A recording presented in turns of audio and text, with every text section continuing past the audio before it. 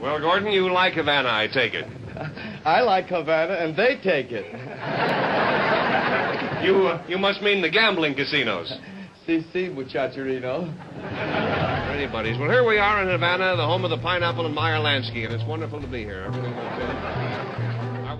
For the American Mafia, the 1950s were a time of prosperity, in spite of gathering storm clouds. Televised congressional hearings brought heat that diminished a few illegal gambling outlets, but the organization was largely untouched and remained a mystery to the American public. They had expanded into legal gambling in Las Vegas, but as long as they were on American soil, there would be complications. For 6 years, however, the mob had a far friendlier venue for their services. Cuba, under the dictatorship of Fulgencio Batista, allowed mobsters to operate legal casinos with no strings, aside from some under-the-table payoffs. Gambling in Cuba would be a substantial source of income for the mob until the 1959 Cuban Revolution took hold, and Fidel Castro shut the casinos down as part of a larger program of shaking off American economic influence. For many, this history is best known as dramatized in The Godfather Part 2. Crime author T.J. English wanted to change that, and so he wrote a book, first released in 2007 as The Havana Mob: Gangsters, Gamblers, Showgirls, and Revolutionaries in 1950s Cuba. It's currently published as Havana Nocturne: How the Mob Owned Cuba and then lost it to the revolution. Not only was the new title catchier, but it better reflects the story English wanted to tell. Havana Nocturne isn't just a mafia book, but a proper history book looking to give readers a full understanding of the time and the city. In that regard, it reminds me of Lawrence Berggreen's Al Capone biography, albeit without improbably claiming Capone answered to an obscure Chicago Heights mobster, and racking up a disproportionate amount of his later behavior to syphilis. T.J. English's history isn't that bad. Havana Nocturne starts with the arrival of Charles "Lucky" Luciano, the founder of the modern American Mafia, in the Cuban capital for a 1946 mob conference.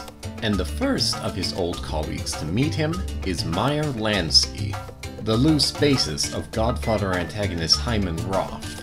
Among other issues discussed at the Havana conference, Lansky himself made the case to start an offshore gambling operation in the Caribbean, starting in Cuba. Cuba, English tells us, has been of interest to Lansky as early as 1928, with his suggesting to Luciano that they could expand their rum-running operations on the island into gambling and legitimate businesses, with a national government they could co-opt, rather than the one they were perpetually at odds with. To put this in historical context, the American Mafia as we know it is considered to have been established in 1931.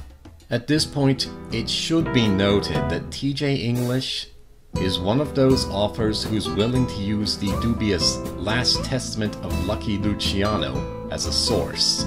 This book, based on notes supposedly from meetings with Luciano and filmmaker Martin Gosch, was falsely marketed as being based on tapes of said meetings. And upon release, enough errors were found to raise serious questions on the book's authenticity. English's position is that enough of the book checked out that he was justified in what he called a middle ground of using it when collaborated by another source. This role is usually filled by the 1979 Lansky biography Mogul of the Mob, and in particular, its interviews with one of Lansky's childhood friends turned cronies, Joseph Doc Stocker. Stocker helps English build his narrative of a grand conspiracy, of the Mafia taking over a country, by claiming to have accompanied Lansky on a 1933 trip to Cuba, Luciano described, where they supposedly delivered a bribe on behalf of the so-called National Crime Syndicate to the man emerging as the head of the island's new military junta, Fulgencio Batista, and, of course, excluding the Last Testament as a source would also prevent English from using some of the book's colorful quotes. Meyer Lansky would end up taking charge of the Cuba project in the coming years, and unlike his fictional counterpart Hyman Roth, he never had to betray anyone to get his way.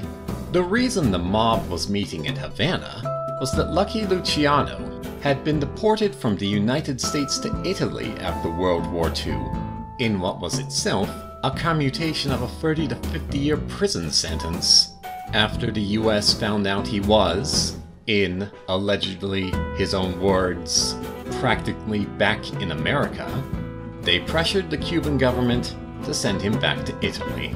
Luciano's influence is diminished, and Meyer Lansky becomes the most prominent mob character in the book. With one noted exception, investors from the New York Mafia are hereafter reduced to bit players. Indeed, the reason Lansky became such a major player in Cuba was that he was an honest crook. He'd first been referred to Batista in 1937 to help restore the reputation of the mismanaged Oriental racetrack in Havana. Then, in 1952, he was hired by the Cuban government as advisor on gambling reform to help clean up the epidemic of razzle-dazzle, unregulated rigged games that had generated a scandal for preying on American tourists. After Lansky, the second major character is El Presidente Batista. He officially held the title from 1940 to 1944 before a brief retirement, then preempted the 1952 elections with a military coup because, despite being a well-known candidate, he was only polling third. English gives us a fairly even assessment of him. Throughout his career, he's described as a benign dictator in comparison to his Caribbean contemporaries. Batista is a reformer in the first half of his reign, with his accomplishments including introducing the Cuban Constitution he would abrogate to launch the second half. On a personal level, English paints Batista in a borderline aspirational light, rising from a poor family in a racially segregated company town to the leader of the country. That said, English points out early on Batista neglected the bulk of the island as he encouraged Havana's development, and he doesn't let El Presidente off the hook for bombing civilians while trying to save his regime from Castro. Besides his own secret police, Batista also has the backing of one Senator Rolando Masferrer and his terrorist paramilitary Los Tigres. Los Tigres are a relic of the anarchic period of gangsterismo, where political factions all took up arms after Batista's constitution curbed the army's political power. Gangsterismo was something Castro had renounced early on, and something Batista should have swept aside as Cuban strongman. Castro is the third main character. The irony that Batista, born at the bottom of Cuba's social structure, would become a defender of the rich and powerful, while Fidel Castro, from a wealthy family, leads a revolution for the common people, is not lost on English. Castro's story, too, can be a source of inspiration, as he just keeps bouncing back, in spite of failures, military disasters, and near-death experiences. The limited historical scope of the book, however, means readers won't gain much insight as to how Castro remained, as English puts it, the people's choice, despite not delivering on his promise to restore democracy. With our fourth and final main character, we go from gangsterismo back to plain old gangsters. Santo Trafficante Jr. was the boss of Tampa's resident mafia family, from the retirement of his father, Santo Sr., to his own death in 1987. Trafficante is the only official mafia boss to relocate to Cuba. Besides his father's criminal interests, Trafficante also inherited Santo Sr.'s distrust of Meyer Lansky, who, because he was Jewish, could never be an official member of the mafia, and whose success in Cuba, traditionally in the Trafficante's sphere of influence, made him as much a rival as a business partner. We're told Trafficante made a tenuous alliance with New York boss Albert Anastasia when the latter felt he wasn't given enough of a cut of Havana's action, and English goes on to claim, without much actual evidence, that because of this friction, Lansky was the one who organized Anastasia's 1957 assassination. English has first-hand accounts from companions of our two main mobsters. For Trafficante, he has the memoirs of his lawyer Frank Regano, co-authored by New York Times journalist Selwyn Robb of Five Families fame. Mob Lawyer is probably best known for including a purported confession from his old client of responsibility for the JFK assassination, but it also includes some time the two spent being entertained in Cuba, along with their business dealings. For Lansky, English has a source who only emerged in the 21st century. Armando Jaime Casillas was a Cuban-born croupier who'd been working in Las Vegas when, in 1957, he returned to his homeland after being hired by Lansky to work as his driver and bodyguard.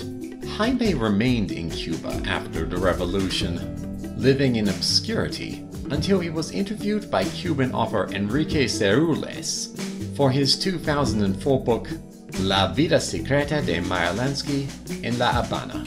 And during his research, English would have the opportunity to correspond with Jaime, though the bodyguard died shortly before they could have a face-to-face meeting.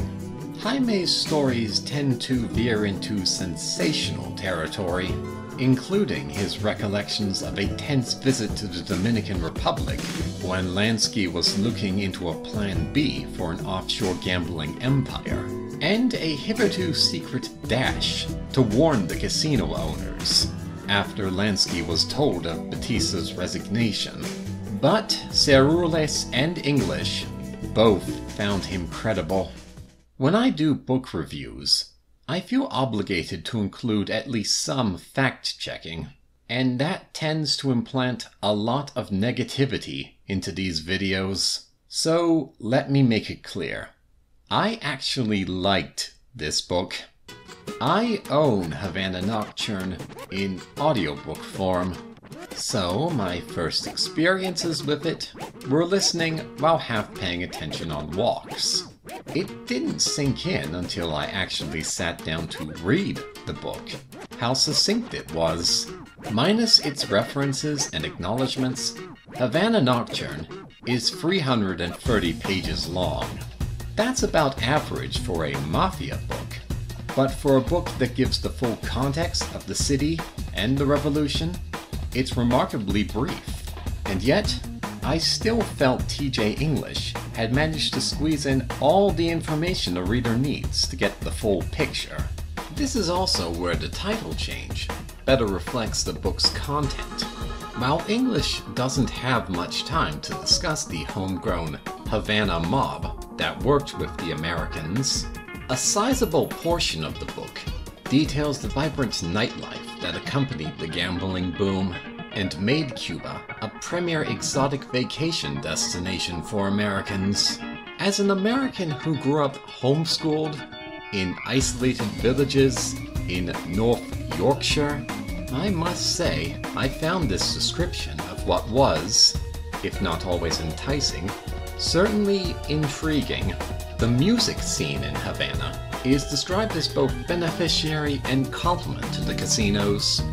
drawing in American talent that innovated on the established jazz music with Cuban influence and styles. English also notes how a large number of African American entertainers, detailing Eartha Kitt and Nat King Cole in particular, thrived in Cuba while 50s America remained largely segregated. My story is much too sad to be told. Though not a part of the Havana scene proper, Frank Sinatra is also worth mentioning in how his involvement bookends English's story.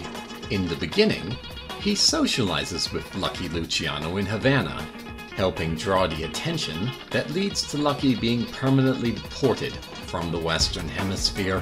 In the end, he makes an ill-timed investment in the unrealized Monte Carlo de la Habana casino project. Finally, there was the draw of sex as entertainment on the island, which English describes in depth. Prostitution is rampant without the involvement of American mafia interlopers, running a spectrum from impoverished women to high-class brothels.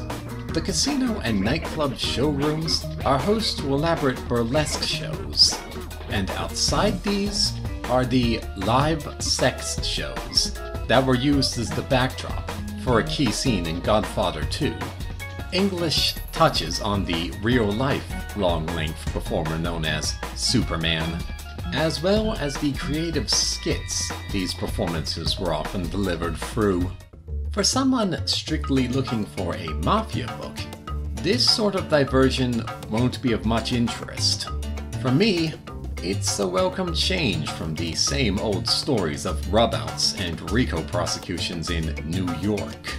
And if you too are intrigued, I have good news. English's next book, Dangerous Rhythms, Jazz and the Underworld, looks like it will be a broader history in much the same vein as Havana Nocturne. I know I'll be looking for a copy when it comes out this August.